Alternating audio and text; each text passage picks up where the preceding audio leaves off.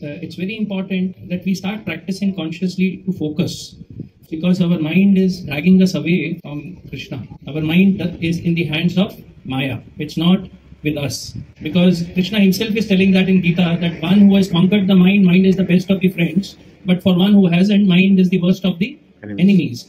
Arjuna is saying, Manastu Chanchala Krishna. My mind is so Chanchala. Arjun, who has defeated, sleep, who has defeated his own desires, Apsaras were telling him to marry them, and he said, no, I cannot.